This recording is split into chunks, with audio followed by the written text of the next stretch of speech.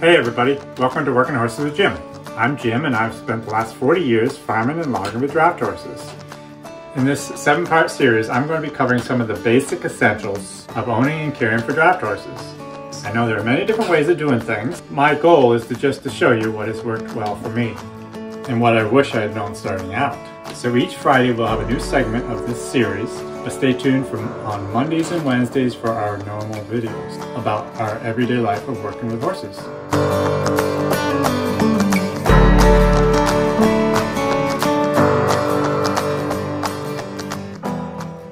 Hi everybody and welcome to Working Horses with Jim. Today in this series that we're doing, I'm going to be talking about driving a pair of horses. Last week we talked about driving a single horse, and we have had a very busy week this week. We've had our son and our daughter-in-law and our 4 grandkids up, and we've been very busy with them. And so I haven't thought too much about the videos and what we've been doing, and so I'm sure there were some things from last week I probably should have gone over, but I can't remember anything of that. Do you remember anything, Brenda, that we might have thought of from last week? I can't really recall, but I know that we have not done a real great job of answering all the comments this week, but we hope to get back at it. But we did enjoy our grandkids and our family. So today we want to talk about driving a pair of horses. Now, like I've said in other videos of late, we've been kind of focusing on the newcomer, the person that just bought a team of horses or they're single horse or just getting back into horses, haven't done this for quite some time. And I guess as I go about today, I'm going to focus a lot on that person that maybe have just got their horse, just bought a horse or a team of horses from a sale. A lot of people, when they want horses, they go to a sale to buy one, and that's a fine way of doing it most of the time, but you don't really know really what you're getting. So often when you get a horse at the sale, you've got to go at it very slowly and find out what this horse is capable of and find out what you're capable of. So we'll be talking about that. I want to talk about my lines, the difference between a single horse and a team with the lines. A lot of people have asked about that. So we will get the 2 Percherons out today, I guess. This morning I actually worked all of them this morning to exercise them.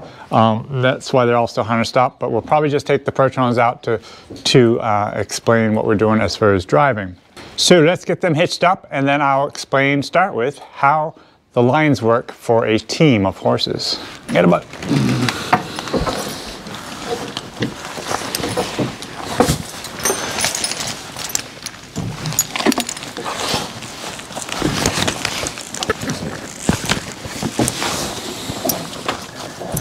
I'd like to comment on a comment we had this past week, not too long ago. Actually, a couple of comments. They were talking about bridling horses up, and they were suggesting that we actually train our horses to lower their heads. And you know, there's a point up here where you can press on them and slowly teach them to drop their heads. That is a really good idea too. I don't do it, I guess partially because I just don't choose to take the time to do it. I usually have no problem at all harnessing any horse I've ever had, so I haven't bothered taking the time to do that. But if you want to take the time, that'd be a great thing to do, especially if you're a shorter person like Brenda. It would really help to be able to put a bridle on a horse if that horse would lower his head. All right, back up. Back up.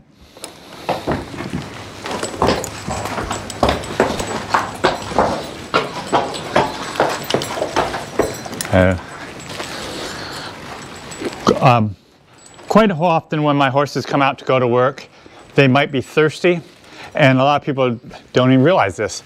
They have the bit that we've talked about before in their mouths, and so they don't think a horse can drink with a bridle on, and I'm here to tell you that's definitely not true. They most definitely can drink when they have a bridle on. Sure, it's a little bit more comfortable, and I'm sure they'd rather just have a halter on when they're drinking, but as far as being able to, absolutely, they can drink with a bridle on. I'm going to just hitch them up, and then I'm going to explain about the lines.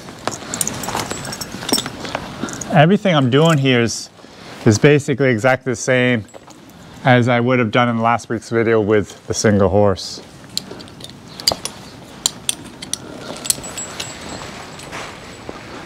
hopefully as I go along, I can think of some things that are different to talk about. Here's a situation right here that just happened to come across. Now this happens rarely, but it most definitely happens. And that's partially because I have a D-ring harness, but there's other straps, snaps on all kinds of harnesses. And so this horse Ken has been standing here for a couple hours now since he worked this morning. And as you can see, his lead rope is caught in his pole snap. Now, this could be bad. If I was to unhitch his halter without seeing this, and sometimes it's actually hitched on the other side, and so it's harder to see. And then you think you have him unhitched, and then you go and back him up, and then all of a sudden you realize, whoops, he's caught in this, which could be trouble. So you've got to be careful about that. I know some people when they unhitch their pole strap, they'll actually hitch it up here to get it out of the way. Sometimes when I'm out in the field and using a harness without needing these, I will do this. It's nice, it's out of the way. But generally I do not, I just let them hang. And yes, there is a chance, there's a risk of him getting caught in the lead rope. I've never seen that before. Yeah, it's not that common. Here. I kind of thought he was going to back up on me. I could see he was ready to back up, but I just put the halter on, the bridle on really fast, and we talked about that last video. There's most definitely a chance he would have done that. So he's right in here, and I'm right here, and the line's right there, so I step into place. Bye.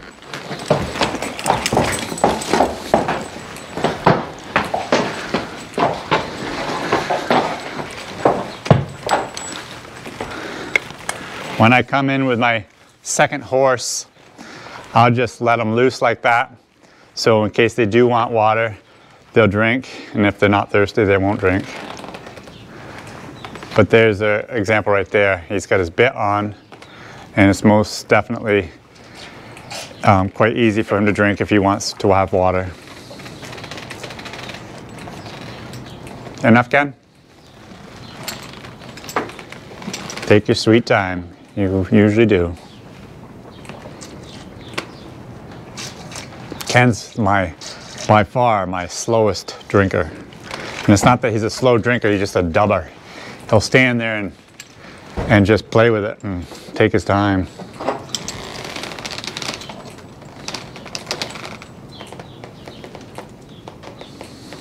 All right, come on, ain't good all day.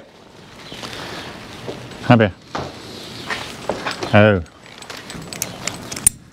And you'll let him have more when he gets done. Yes.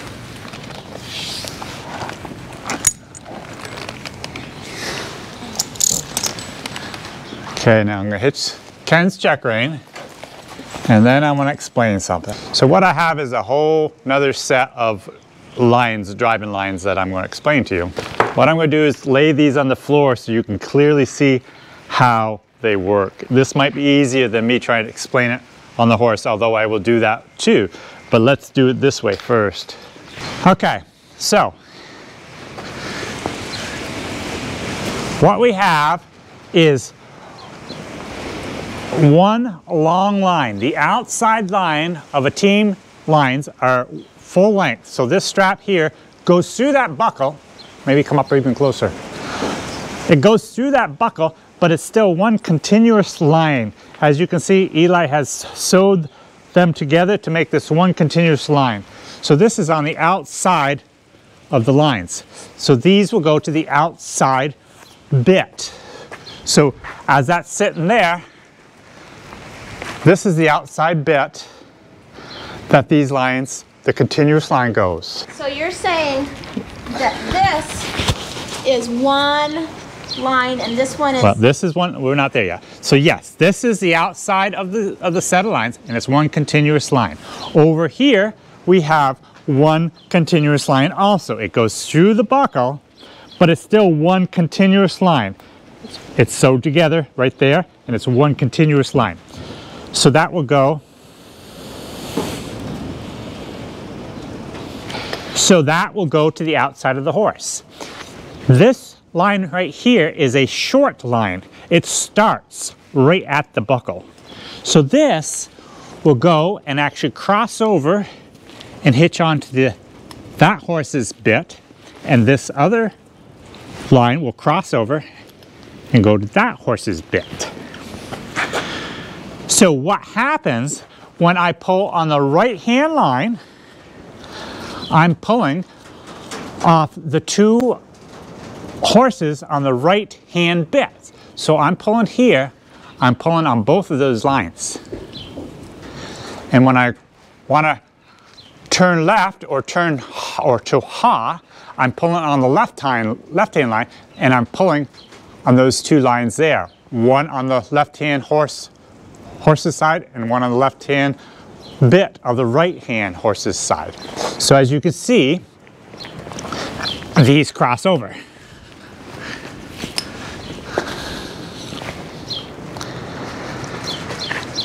So as we come back to the team that's hitched up,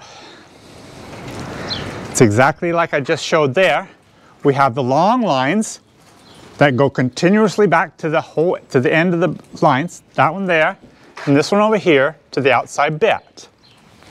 And then on the short lines, they come from the buckle, crosses over the two lines to this bit, and this one from the buckle crosses over the two lines to this bit. So when we're pulling on the one to turn left, as we're pulling this line here, we're also pulling this line. So we're pulling them both together, and vice versa. You know, you're pulling like that. That's good. I like that. Do you think we made that clear enough for people? That's good for me. You can understand it? Yeah. We will head out. It's raining a little bit, just sprinkling. But we will head out and drive these two around. And maybe as we're driving, I can try and think of some things that we didn't talk about. Maybe on the last week's video, we're driving a single horse and the difference between driving a single and a double. One thing, and I said before, it is so important to be able to get hands-on to drive. You can watch this video and get some pointers, hopefully, but you're never going to really learn how to drive by watching a video. You really need to have hands-on. There's so many things that you can't even explain on a video, the amount of pressure that you have on the horses, things like that, that you have to have hands-on. So one more reason to have a mentor or a good friend that you can go to that has horses that can teach you to drive. Or if you just bought a pair of horses, if you could find somebody that's willing to come to your place and teach you how to drive, it would be so beneficial to you. Also, if you take some of these driving classes that are available, you know, around the country, around the world even, to learn more about doing this. If you just bought a team of horses and the person at the sale that you bought it from claimed they're picture perfect horses, you can hitch them up and do anything with them, I think probably, and I've been trying to think about this past week, some ideas about the wisest way to go about starting. I would say that probably the best way to start would be to line drive them, which is what we're going to do today, just around your driveway, just to make sure and get a feel for them as to how well they work before you hitch them onto an implement. This isn't always done this way. Some people will hitch them right onto an implement, especially those that have maybe more experience. But if you don't have a lot of experience, it's just a simple way to find out if they're anywhere near what the buyer had, you know, told you that these horses would do. So let's take them out and drive these two around. So quite often when I'm driving a pair of horses, not always, but quite often, I will tie their lines together. Just a simple, quick knot like that. And the purpose of that is, there's quite a few reasons, but I've had situations where I'm actually driving along and actually have lost the line for some reason.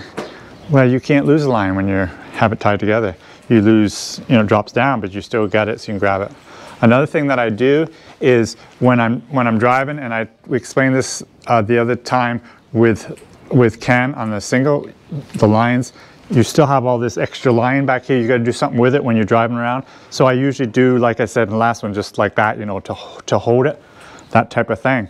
Well, sometimes when I have a knot like that, I'll actually just hold one line instead of two, because I can. So it's less it's less leather in my hands. Another thing I might add, as you see, I have leather lines. Now that's a preference to me. I prefer and I enjoy holding leather lines. I don't want nylon lines. I don't want bio lines. I really enjoy the feel of leather lines. So that's why I have leather lines. That's my preference. I mean, if you want nylon lines, if you want bio lines, I remember last summer, it was 2 summers ago now, we were down to Andy, my neighbor, the Amish neighbor of mine. He had braided lines. And they were pretty nice. I'm not even sure if they're made out of leather, what they're made of, but they did have a really nice feel to them. So there's a lot of different ways to do it, but for myself, I prefer the leather lines. What happens if you don't have them tied together and you lose a line and you're driving them? What will typically happen with the horses? You can most definitely be in serious trouble. I mean, if you're driving a line and you didn't have these tied, and for some reason, for whatever reason it might be, you lost the line.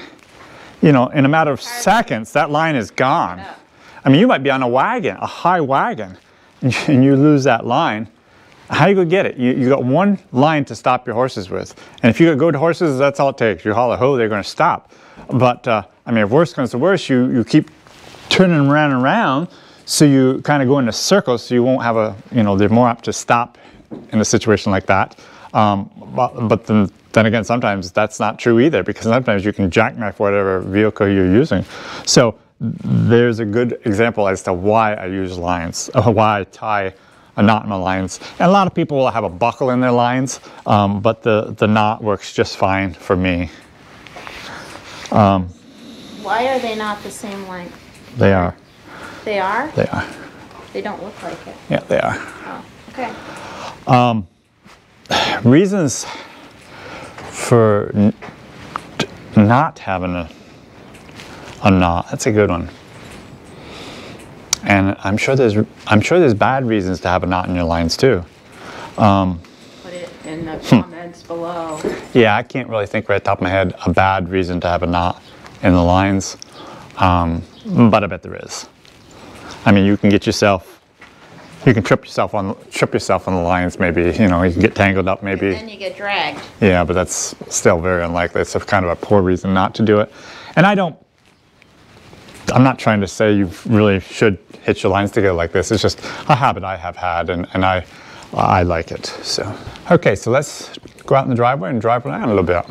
So much of what we're doing is exactly the same as what we did last week with Ken. Cap step. So I had said last week that with a single horse as opposed to the team, it's actually twice as hard with the team because you have 2 horses instead of 1. And that's somewhat true, but not completely true. It's not really always twice as hard, but sometimes it is. So when you're driving around, what you always want to do is have your team as though they were 1. So to do that, you want them to be walking together. Now, it is terribly windy today, so I'm hoping this audio comes in okay. So as you're walking around, and like I said, you want to have them as 1. So to start with, you need horses that walk about the same gait. You know, if one walks a lot faster than the other, you're going to have troubles. These 2 right here, there's a huge difference in their walking speed. Buck will generally walk a lot faster than Ken. Now this morning, I took them down the road with the sled to give them some exercise because it's still too wet to do any field work here. And that kind of took a little bit of the spunk out of them, I guess you could say. So now, right now, they are walking quite well together.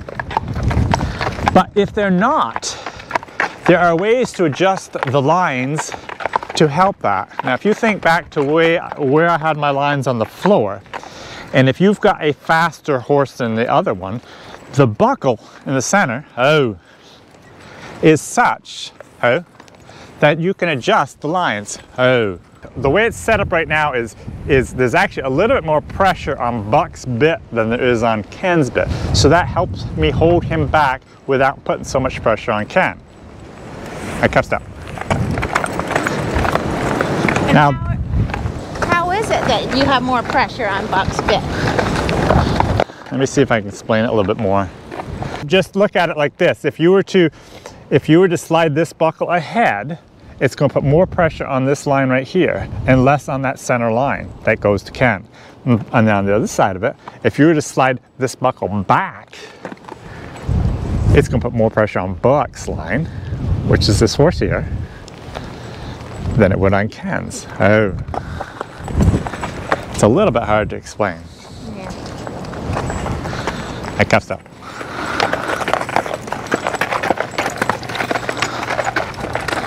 Now, one thing that a team could possibly do that a single horse can't do, well, sort of, with a team, a lot of times they will actually spread out. Oh, I'm going to show you something. I'm going to attempt to back them up. And it's especially the case when they're backing them up. When you back them up, they tend to spread their butts wide. These guys are pretty good, so I can probably back them up and they can stay together. But a lot of people actually run a string around their butts to hold their butts together. But let's just see how they'll back up without anything. Oh, back up, back up, back up, back up, back up. Okay, Buck is swinging a little bit. Back up here. And he knows better, so he'll swing back in place. Back up, Buck. Stand there, Buck. Stand there, Buck. Stand there, Buck. Stand in there. Now back. Oh, okay, let me explain something. Oh, when you have your team on a cart and you try to back them up, they're more apt to stay together because they have the tugs to keep them together. But when they're just walking like this and you try to back them up, or if you just had a loose evener back there and tried to back them up, there's nothing really solid that's going to keep them together. So they will tend to back up quite a bit, spread quite a bit.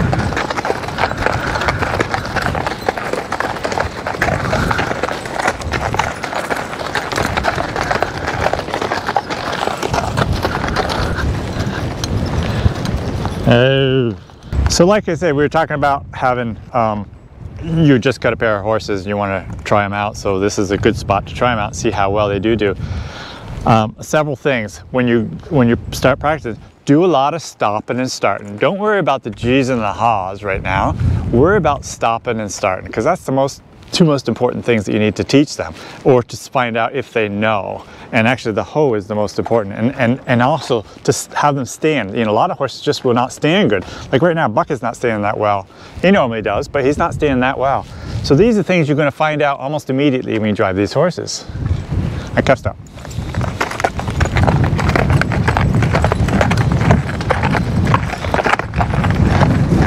Oh. So as you're driving your horses around your driveway, don't be too surprised if they don't act perfect. And don't be discouraged if they don't act perfect. Perfection is not something you're always going to achieve when you're working horses. If they're misbehaving a little bit, try not to let it bother you and just kind of push on. If they're not standing good, don't try to make them stand perfect. Get them walking around again. And stop them more often, but don't hold them for a very long period of time. A lot of horses just aren't very good at just standing there for long periods of time. These guys generally would be, but even today, as you can see, they're not standing that great. The wind is blowing, it's bothering them. They just know we're not doing anything, so that bothers them too, I think. So, but all I'm trying to tell you is it's so easy for a new person to get discouraged that they're not working perfectly, and you've got so many things to learn in the process of working horses. Just don't let that deter you from working horses just because they didn't work perfect for you. I cuffed up.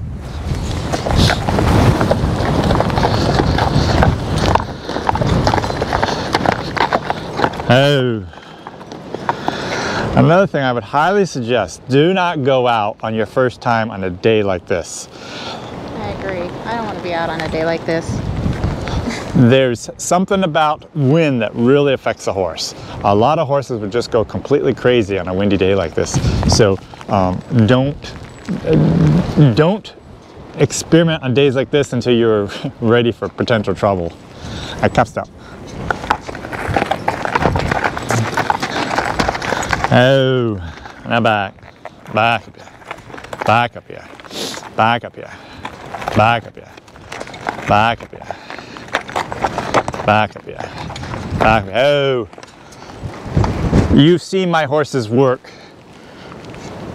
As I back these two up without a cart on them and nothing to hold them from spreading, look how far they spread. That's not a sign of a really super pair of horses.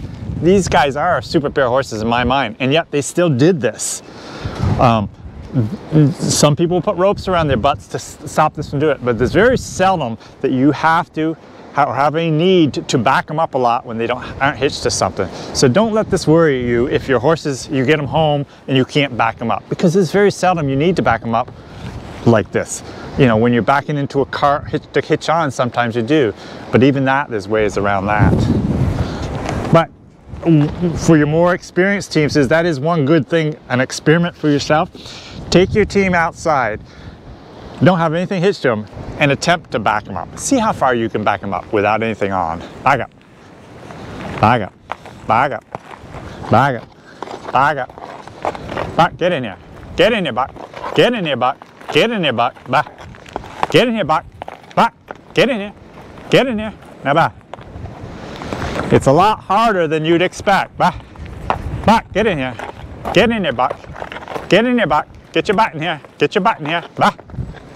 Buck. Buck. Buck. Buck. Get in here, Buck. Get in here, Buck. Buck. Buck. Buck. Buck. Buck.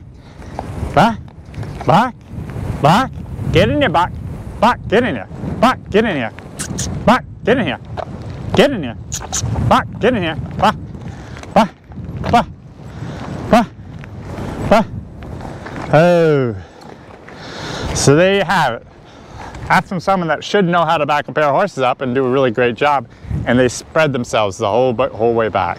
So just to let you know what happens to me and the rest of us too. Okay, it's starting to rain even more. Brenda's getting wet, and we're gonna head in the barn. I kept up. This morning, our grandkids are still here. They left this morning, but we were out exercising these two, and we did a little fooling around with the kids, and we're gonna take you to that video even now. Oops. Okay, half a step.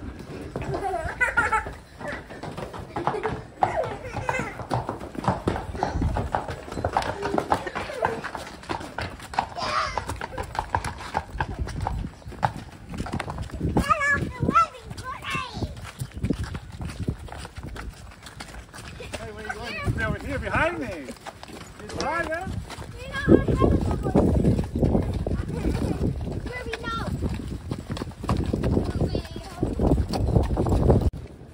Wait, no order of each. Okay, jump in that way. Come before I see. One in. Ready? Are you ready? Yeah.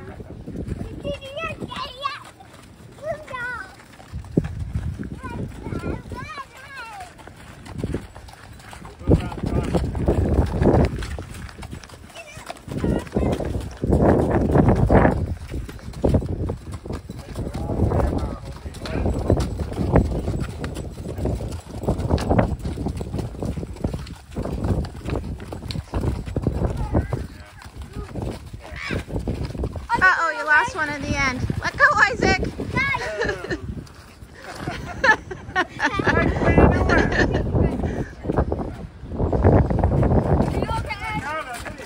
He's okay. You okay, Isaac?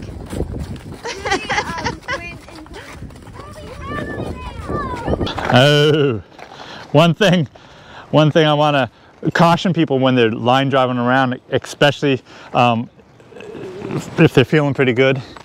Oh, when you head back to the barn, don't be surprised if they try to run on you.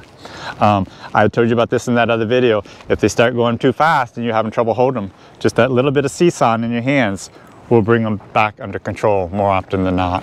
Catch up. It's not a very nice day. No, it's not. Well, I hope you enjoyed the video. So next week we're going to go on to hitching up a single horse to the shafts, and I'm going to explain how to do that and how that works. And I'll try to show you some of the different implements that I've used in a single horse, so that if you have a single horse that you want to have an idea of what you can do, and I can give you an idea of some of the things that I've done with mine. So have a great day.